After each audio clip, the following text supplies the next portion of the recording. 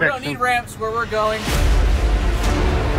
We're in the deep, dry. So basically, our answer to the solution was to build the subfloor. 4,650 cuts. It'll be fine, he says. Everything's fine. All right, guys, welcome back to the channel. This is Jackknife Motors. So we got this ProMaster van we have here behind me. Oh, there it is, the Ram ProMaster. It is in need of a little bit more storage. The customer reached out to us and said that his ladders and his tools and stuff had been falling onto some solar panels and he needed a solution. So we built him this custom subfloor that he can go in his van. He can put his tools, he can put his ladders underneath his product so he doesn't have any more damaged product. And after that is done, my buddy Tyson sent me a Facebook post last night off of a local 4x4 page where a couple had gone out in the West Desert. You see, at this time of year out in the West Desert, it is nothing but quicksand. It is absolute trouble for anybody that goes out there. But it also invites people to go out there for a good time, getting their vehicle all muddy, and unfortunately for this guy, completely stuck. So once we get our work done on the ProMaster van, we've got to load up the fat trucks and all the recovery equipment, head out to the West Desert, give this guy unstuck, get ourselves a little bit of good karma, and then get on with the day. So we got a lot of work to do, not a lot of time to do it, so let's get after it. Oh, there it is, the Ram ProMaster. What's up, man? You got our job here today? I think we got our job. Some of it. What we got? We got 1 out of 150 of it. Here's the scope of the job. So basically you have a van with a whole bunch of empty space. All right. One of the problems that popped up was ladder storage. So to my understanding, the customer had a ladder that was on the side of the van and they would constantly hit the ladders, rip them off, pulling into like parking garages and stuff like that. So what they wanted to do was utilize some space inside here to store the ladders. So basically our answer to the solution was to build the subfloor, and there was a couple different options on building the subfloor. We could have built it out of steel to where we would have had to weld it, we would have had to powder coat it, and then install it. And also you have to have skilled labor. You'll have to have guys welding all the floor frames together, and quite frankly we don't have that right now. There's only 2 of us in the shop, so we kind of get by with what we got. Me and you, right? Yeah. Cole's our #1 welder now. The alternative was to use another material, which is 1.5 inch aluminum extrusion. It's super strong, it isn't gonna rust, and we can bolt this stuff together, and it's kind of versatile to where we can move things around. So we ended up going that route. All right, we are building a ton of these vans, and we're gonna need a bunch of this aluminum.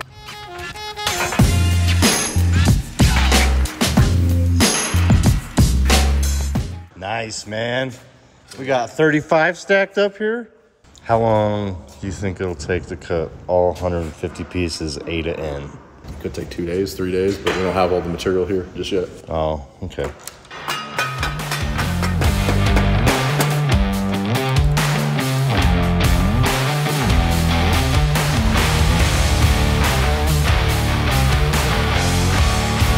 Five minutes later. Oh, man.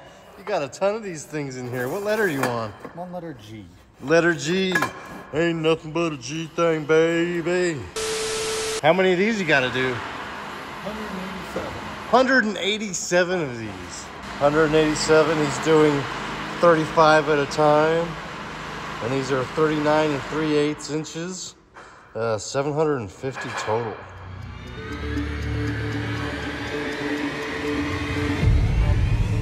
Wait, there's 750 of those pieces total? And we're cutting 35 at a time? Jiminy Christmas, dude. So in total, there's 4,650 cuts, and we're not very far through. Oh man, they just keep getting bigger. That's what she said. Now that we've got this jig made, it should be more efficient on the follow-up builds. We've got about 150 of these vans to build at this point. So this should make it more efficient. Once Jared has this put together on the jig, We can then install it into the van and then prove the concept of the jig itself. We just want to make sure for the installers over at Basin that this works efficiently and effectively before we send it over to them and just tell them good luck. All right, man, you got this in. How do you think it's coming together? Oh, it's coming together great. We got small adjustments just with the legs, making sure that we can fit 2 ladders. Got the conduit bucks all bolted up. Got the panels nice and secured in there and everything. It's looking really good and it's coming together really nice.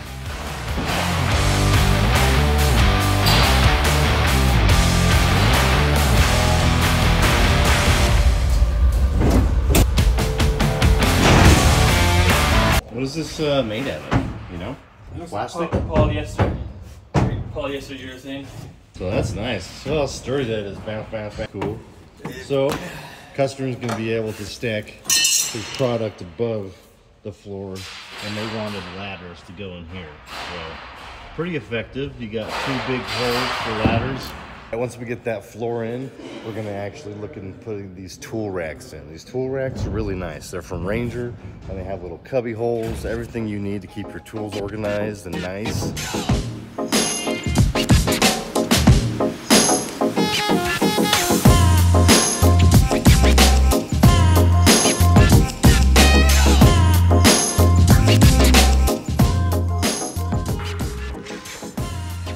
Van floor turned out really good. The aluminum extrusion, pretty solid. Like, we stand on this 100 times. It's just not moving. We got the Ranger shelves in there. Lots of shelving, lots of space for storage, lots of space underneath for like ladder storage and stuff. So I think this accomplishes the task that we had in place today. The floor and everything just turned out perfect. So we are loading up the fat truck and the hauler, and we are headed out to help this Michael kid get to work on time tomorrow. Starts a new job in Park City, and he's got to get his 4Runner unstuck. Hey, let's put it on the truck. Put it on the truck. I don't think we need those, man. I think we're gonna show them that we don't need those. We don't need those? We don't need those. Just put it in mud mode. No ramps. I'm gonna load this thing without protection. We don't need ramps where we're going. Gonna let him send it, no ramps? Yeah, I just don't want to break all your stuff. Yeah, well, his stuff. His stuff. I'll let him break his stuff. All right, let's get loaded up.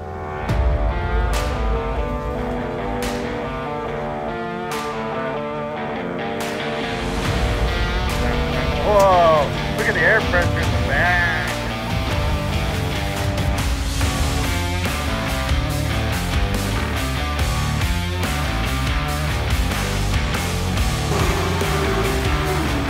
There are no ramps needed, no ramps needed.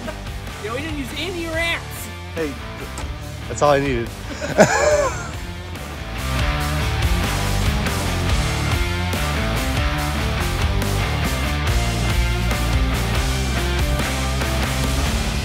All right, everybody.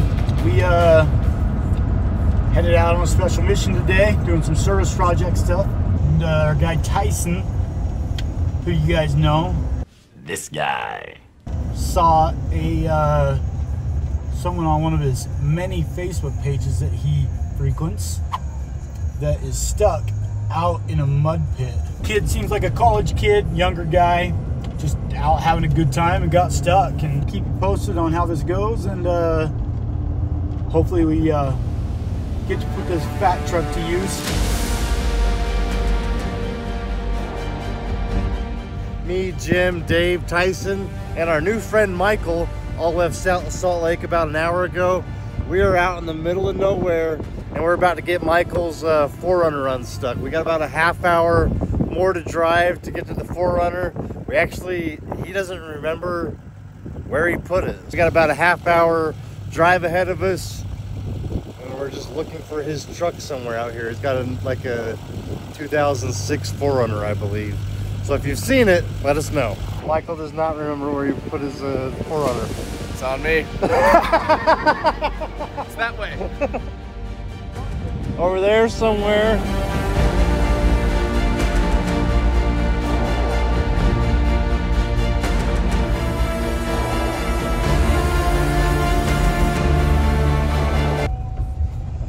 This is where it gets interesting. So they blow this stuff up. Look Maybe out they're for blowing up bombs. those trucks. This your zone right here? This is where we unload, or do we keep driving? Yeah, it's just a little ways down here. A Camry made it. This is not a It's your Camry. Yeah. This is slightly heavier. You guys are the pros. The road. 5 miles, or are we like 2 miles? Not far. Let me see.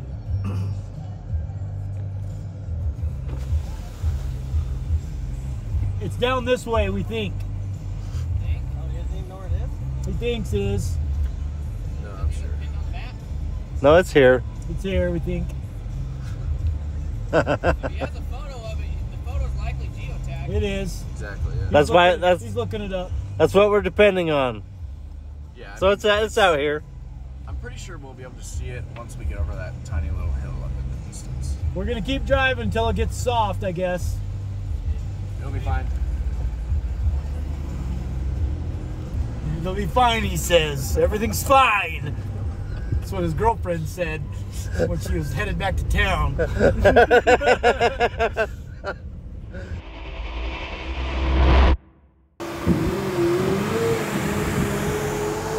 All right, we're in the deep, dry, hot desert, as you can tell. We got this super heavy, super long Chevy 6500 with our dovetail on here. What we don't want to do is get this stuck. Get this stuck, it makes for a really long day. We know from experience. We're still on a pretty stable road here, but it was starting to get pretty soft. Our tracks are sinking in pretty good, so we're gonna unload here and we're gonna wheel in the rest of the way with the low pressure machine and see if the old fat truck can get her done on a service project, save the day type of day.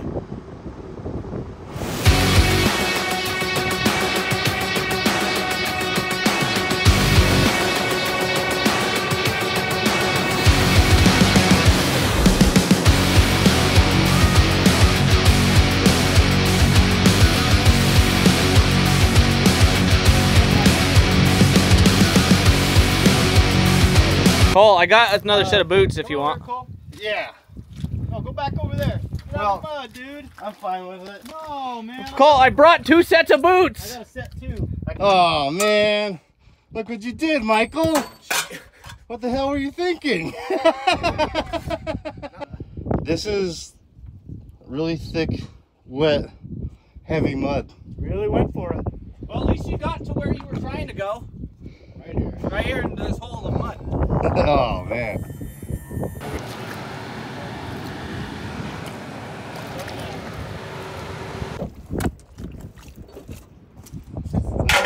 Show him your shoes. Cole came really prepared today. He brought a really good pair of mud vans. They are my mud vans. That's good. On your watch list. Yeah, I think I just need to take this. Put that in the far side, try to keep the rope out of the mud. Let's go this one through his and hand me that one. Each D-ring multiplies our strength by over a pound because that's about what they weigh. They weigh a pound? Altogether. I bet it's 2 or 3 pounds per D-ring. Big this. I'll hold the rope out of the mud and do this. Nope, back over here. Everyone hates a dirty yanking rope. That will definitely add some pounds to your scenario. Keep the rope clean. Brand new. This hasn't yanked one yet. I was waiting for something. It wasn't good. Real disappointment. Hold on, hold on.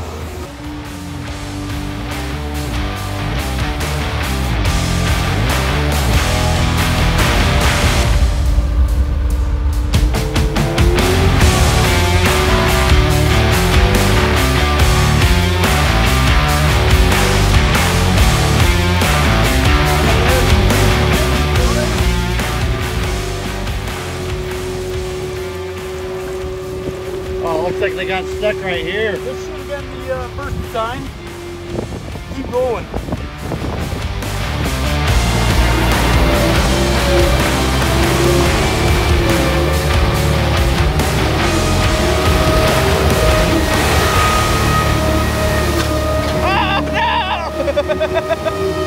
David dumped his basket carrier right in the swamp. Yard sailed all of his nice camping gear. Freaking guy. Now you're ready to go. You can spend another night. If I wasn't starting a new job tomorrow morning, I totally would. Yeah, right. Quite the trenches you dug. Oh man, I can't see.